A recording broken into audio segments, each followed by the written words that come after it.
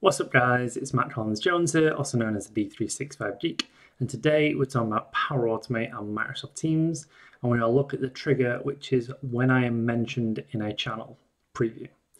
So this is a new action currently in preview, or new trigger, sorry, currently in preview, that allows you to be notified or to trigger a flow based on an @ mention inside of a flow. Now I did some testing with this. It only works when you are @ mentioned, so it doesn't work when you're mentioned as part of a channel. So this is specifically when you are being @ mentioned, which is quite useful. So let's take a look at it. So in Power Automate here, I have my flow and I can click on Microsoft Teams right here in the middle of my connectors. Then I can go down to this one when I am mentioned in a channel message preview. So I can select that. Now the first thing it's going to ask me for is the team and the channel. So I can select the team being my MCJ demo team. That's my team that I'm going to be using for this demo. And then the channel, I only have one channel in that team, and that is this general channel. At this point, it doesn't actually need any other information. It's just going to trigger based on those two criteria. So if I go in and just add a compose step, we can add something in, say, like message property sort of thing. But there's a whole list of things in here: message body, message from, so you can add who it's from. Let's add the message from as well. I think the message from is going to give us a good message from user, message from. So we'll try that out. Now I can save and test this.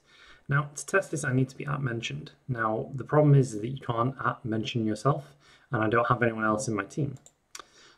So we have a solution for that. So we'll trigger this and start to test it. And in this other window, I have another flow, and this is a manual trigger flow that's going to get an @ mention token for me and then post it to the same channel. So it's basically just posting this. It says, hey there, with my @ mention, and this is my token that's going to go and get. We'll cover these in later videos. We'll just test this out. So click test, I'll perform a test, run the flow, click done, go over to my Teams channel. It was a bit too quick there, but it just posted here, 741, Matt Collins-Jones. Hey there, that's cool. So that flow ran successfully. Go back to the initial one we looked at, and we can see this flow ran successfully. It is having a problem loading this page, so we'll just go back for a second and then look at the flow run. It'll be a bit easier.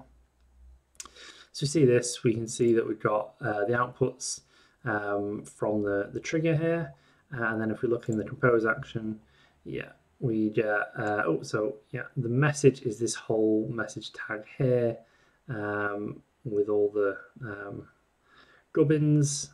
It's not very useful, but it does say that this was the user. Here, I think I used the wrong message when I put this in, but at least it tells me that I've got this user, this is the ID, this is the name, and then if we scroll through, we got this message here. So not super friendly that way. I wonder if there is a message, plain text message body. No, I just want, is it just plain text maybe? But yeah, we've got all these sort of summaries and stuff like that. I'm sure there's a plain text one in here. Let's try this one. This message body. Just trigger this again just to show you the details. That's a bit better. We get kind of the body of it, and we get the content of it being HTML, because that's how the team message is rendered.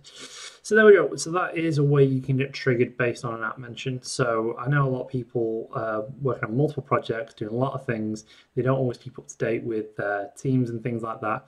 You could have an @ mention that maybe creates an item on your to-do list. Hey, go look at this.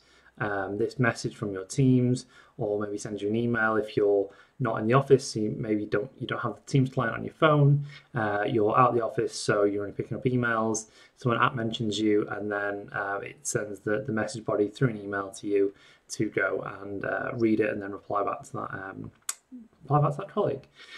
So those are a couple of ways that I think I could use this. But what do you guys think? Is this something you would use? Do you use it at the moment? Let me know in the comments down below. If you found this video useful, if you could like and share it with your friends, that would be appreciated. If you've not already, click the subscribe button to stay up to date with all my latest videos, and I'll see you next time.